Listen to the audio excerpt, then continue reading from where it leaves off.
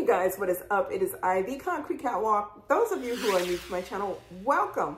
I love all things thrift, vintage, new, nearly new, estate sailing, you name it, I love it. To my catwalkers, mwah, welcome back to a new video.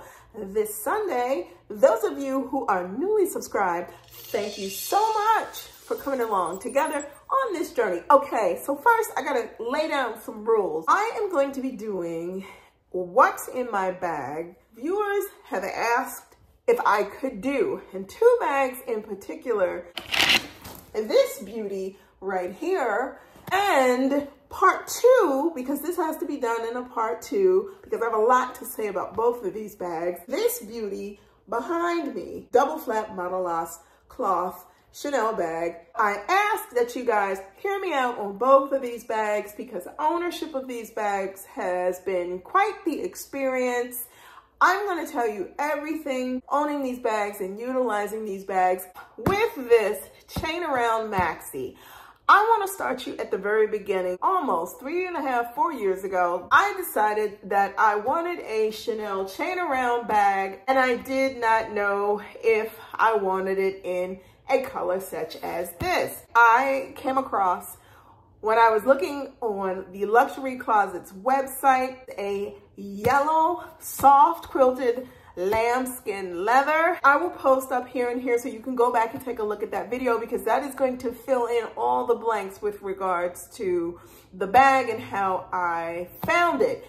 Before the deep dive with this, I just want to show you the beauty that is this chain around Maxi. This color is a very hard to get color. I have only seen them few and far between. Fast forward to here we are today, and what has it been like with this bag? This is not a daily driver. I quickly realized that this was the type of Chanel bag that you take her out, you carry her for a period of time, and I'm gonna be real and say maybe about 2-3 days, and you rest her. You put her up. Some people don't like it when people refer to bags as she and this and whatever. That's how I talk about my bags, and that's how I'm gonna talk about these when I show you them. So it is what it is. When it comes to getting in and out of this bag, when you open the flap, you are contending with these two chains that run through the bag. I'm not saying that it's problematic, but it is a negotiating factor. It's just like on the Kurt Geiger. The Kurt Geiger is kind of structured like this, but the Kurt Geiger is a little more wider than this, and those chains are not an issue as much as when you're trying to get into this bag and you're fighting with the flap, and you're also fighting with one chain connected all the way around the bag, and I'll hold it closer so that you can see. The only separation you get is right here so that the chain can rest when it is lying down. Okay, ability to get in and out of the bag, it's driven by you opening the bag, and then if you need the ability to open it, you're gonna be pulling on the bag. That's the other drawback of it that I look at as a slight con. The other side of this, I am always mindful when this is up on my shoulder for two reasons. The flap. If this bag is not super packed with stuff, you're fighting to try and get this thing to hook on the magnet. It's contentious sometimes. You're trying to get your stuff in the bag and you want it to snap. You're listening, you're trying to hear for this click. And I find myself a lot of the times fumbling around so that this can do what? So that this can come down and it can connect just like it did.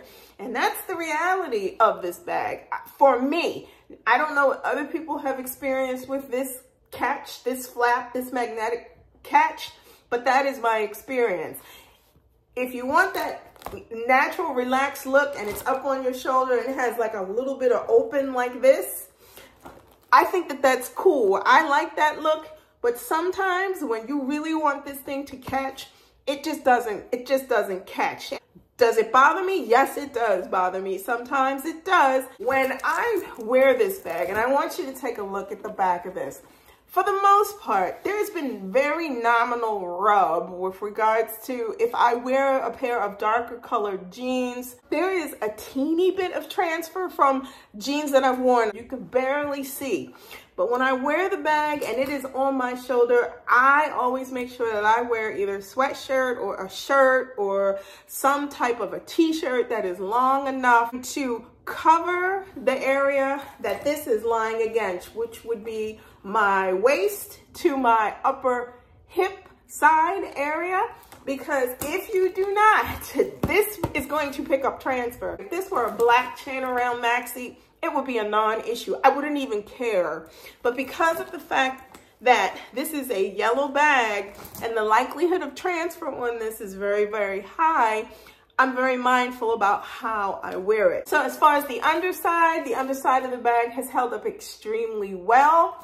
The sides of the bag, there have been no rubbing issues. There have been no issues, obviously, with this sturdy chain. It's not going to be any because this is 3 rolls of interwoven leather and silver hardware. It's just not going to be an issue, and I love it for that. No issues with the top of this bag, any of the pull round grommets here. I've had no issues with them pulling away from the leather. None of that whatsoever. Very limited as far as inside pockets where you can put things. It is essentially, and I'm going to hold it up so that you can see it, just a big open space with 1 zipper pocket on the inside, and that is pretty much it. It is basically a dump. It's a dump where you can put all of your stuff, okay? So I'm going to get into this and show you what is in my bag. Of course, my Nageti zipper pouch, some hydration eye drops. I wear contacts, so hydration is a necessity. Some money, some aspirin because you never know. Okay, time of the month, you get it. Korean fresh pink peach hand cream that I absolutely love. My cassette zippy case that holds money, coins. A car keys attached to my Vuitton multicolor. This is just like a zippy comb because we need that for the hair. Some uncashed checks. My LV Ampliant. Vuitton, you guys know my life is in here. This is the specifics of everything that I do day in, day out. Absolutely cannot travel without. A pink pen with a stylus. Shea Butter lipstick in nude gold. Another stylus pen that is basically a purple diamond. Absolutely enjoy using this. I love styluses because you never know when you're going to need to do something on your iPad or your phone, what have you. A Chanel, my favorite wallet of all time, zip around Chanel wallet. This is a vintage wallet. I've had this wallet now almost 7 years, and it is one of the best wallets I've ever owned. I change out wallets sometimes, but usually I find myself here. Treasure Rare Ultimate Pearl Protection Defending Cream. I never like to leave the house without some type of a hand cream or some type of a face cream. These are sample sizes. They work very well. Vaseline. This is Lip Therapy in Pink Bubbly. It's supposed to taste like champagne. I've had this for a little while. This has been very difficult to work through. I don't really like it, but I love the packaging. My little macaron, I use this for vitamins. A pink gel pen, fun to write with when I want to make notes. And the other thing that I have here, if I need quick notes, you guys know I got this from the Dollar Tree. It gives me Keith Haring vibes. Everybody uses these. Don't get rid of these, you guys. Just get a dongle. Get it so that it can work with your current phone. I have an iPhone 15. I have a dongle that goes and works well with these when I need to use it, especially if I'm somewhere and I just don't want to be bothered. I just plug in and it is a done deal. These are awesome. Love these. Love the messiness of it too. Some receipts, random lip balms that I picked up from the Dollar Tree, this diamond, this little round thing. some face blotter, and don't ask me why I have a bow in here, but I have a bow in my bag. Last but not least, my trusty lighter that my friend gave me from his business. You can see the bag is now empty. The inside of this bag is a light beige color. There's one slip pocket. I usually stick my phone in there if I need it. There is the zipper compartment that has the Chanel on the front and pull in order to shut it. This is what you get. It's just a wide open space. It can hold everything in the kitchen sink, but you cannot overpack it. If you want a smoother look, you put lesser things in the bag, which actually works to an advantage if you don't overpack this bag. If you put a lot of things in the bag, and you put heavy things in the bag, so your wallet, you may have your phone, you may have your agenda, you may have a couple other things, little doodad things, that begins to weigh this bag down. And when this is on your shoulder, I'm not gonna say it's uncomfortable, but it can get a little cumbersome because the bag is heavy in and of itself without anything in it. And then when you start putting things in it, the bag does become weighted down.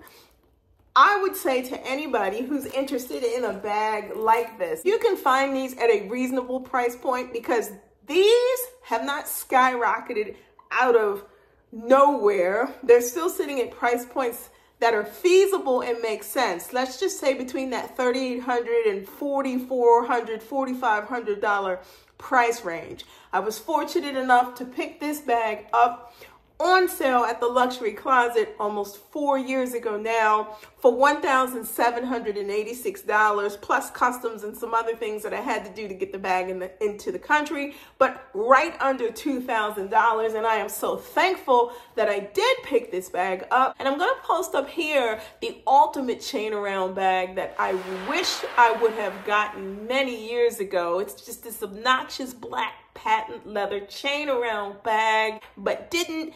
It is now going between $10,000 to $15,000, beautiful bag. But if I'm going in that direction, you might as well go into the direction of Hermes. I wanted to sit down and show you what is in my bag, but also make this relatable to everyday life. This is not a day-to-day bag. This is not a daily driver. This bag is a beautiful bag to carry. It is a head turner. It gets a lot of compliments. It gets a lot of attention. It absolutely does. But this is not the type of bag that I carry every single day. It's just too much moving parts with this. And it is the type of bag where you have to be careful with how you treat it. And remember, you guys, I don't baby bags, but I am mindful about where I sit her, where she's being, you know, rub wear, all of those things that come along with it. Is it a little bit extra to deal with a bag like this? Yes, it is. Does it diminish the enjoyment with it when you're worried about those things at the back of your mind? Sometimes it does. But I think in the end, I'm the person that made the choice to add this bag to my collection, and I just take those precautions so that I have the chance to enjoy the bag and carry it and not do any unnecessary damage to her.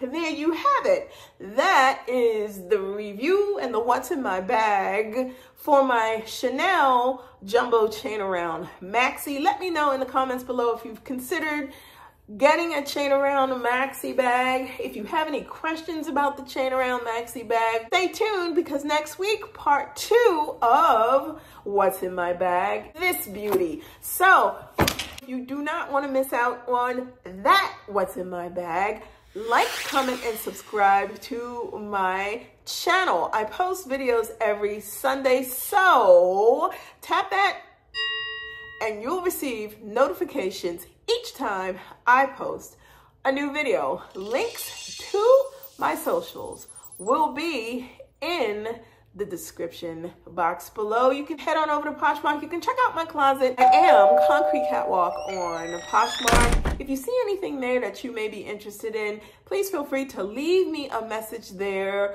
or head on over to Instagram. I am the Catwalks Concrete on IG. You can DM me there as well if you see anything in my closet that you are interested in. Part 2 next week. You guys, thank you so much for stopping by this week. Be safe. See you all